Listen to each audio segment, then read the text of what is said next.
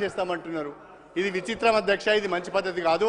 నేను కాంగ్రెస్ ప్రభుత్వానికి విజ్ఞప్తి చేస్తున్నా, మీరు ఇచ్చిన 6 గ్యారెంటీలు, అభయస్తములో మీరు ఇచ్చిన హామీలు, మీరు మేనిఫెస్టోలో ఇచ్చిన అనేక హామీలు, మొత్తంగా 420 హామీలను ప్రజలకు ఇచ్చారు. ఆ హామీలను నిలబెట్టుకునే విధంగా, ఆ హామీలను నెరవేర్చే విధంగా ఆర్థిక వనరులను సమీకరించుకొని ప్రజలకు మేలు చేసే ప్రయత్నం చేయండి. మీ సమయాన్ని ప్రతిపక్షం పైన దాడి చేయడానికో, భారత రాష్ట్ర సమితిని నిందించడానికో, కేసీఆర్ ఆనవాలు తెరిపేయడానికో వెచ్చించకండి. తద్వారా తెలంగాణకు అన్యాయం చేయకండి అని చెప్పి ఈ సందర్భంగా వాళ్ళకి హితవు చెప్తూ మీరు నాకు ఈ సమయాన్ని ఇచ్చినందుకు ధన్యవాదాలు తెలుపుకుంటూ సెలవు తీసుకుంటున్నాను. రాజగోపాల్ రెడ్డి గారు నేను అధ్యక్ష వాళ్ళు ఇప్పటికి కూడా వాళ్ళు గత ప్రభుత్వంలో ఉన్నప్పుడు అధ్యక్ష ఏ విధంగా ప్రవర్తించిండ్రో ఇప్పుడు ప్రతిపక్షంలోకి పోయిన తర్వాత కూడా వాళ్ళ వైఖరిలో వాళ్ళ బుద్ధి మారలేదు అధ్యక్ష. వాళ్ళ పద్ధతులు చూస్తుంటే ఒక మంత్రి, మా బలహీన వర్గాల మంత్రి పొన్నం ప్రభాకర్ గారు మాట్లాడుతుంటే కేటీఆర్ గారు అహంకారంతో కూర్చోని అంటున్నారంటే ఎంత అహంకారం ఉంది ఆ కేటీఆర్ గారికి. తెలంగాణ ప్రజలు చెంపచెల్లు కనిపించే మీకు జవాబిచ్చుతారు కూడా కేటీఆర్ వైఖరిలో మార్పు రాలేదంటే ఆ రాచరిక పాలనకు వద్దనే తెలంగాణ ప్రజలు మార్పు కోసం అని చెప్పే వాళ్ళు అక్కడ పంపించిండ్రు, అయినా బుద్ధి రాలేదు. అధ్యక్ష నేను ఒక విషయం చెప్తా, మన కడియం సిఆర్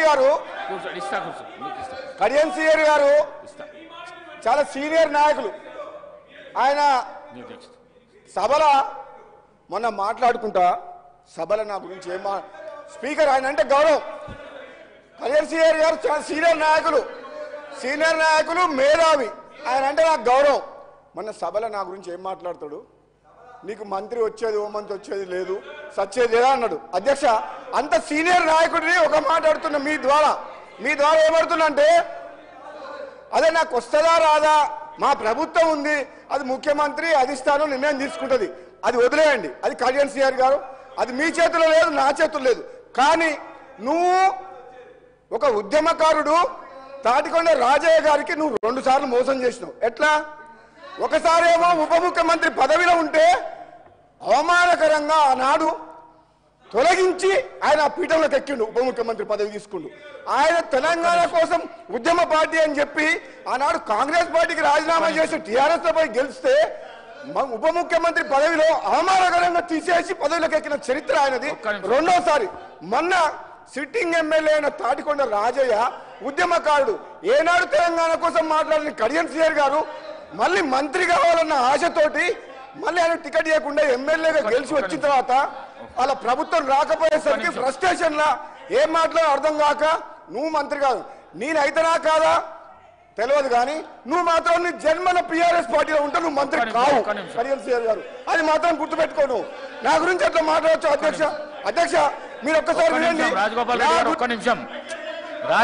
గారు ఒక్క నిమిషం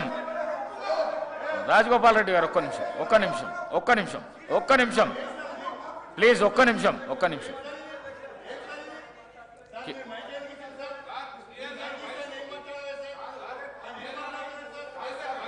కేటీఆర్ గారు లేలే వారికి ఉన్నది, వారికి అవకాశం ఉన్నది. కేటీఆర్ గారు మాట్లాడండి. స్పీకర్ సార్, నేను మీ ప్లేస్లలో పోయి కూర్చోండి. శ్రీయర్ సార్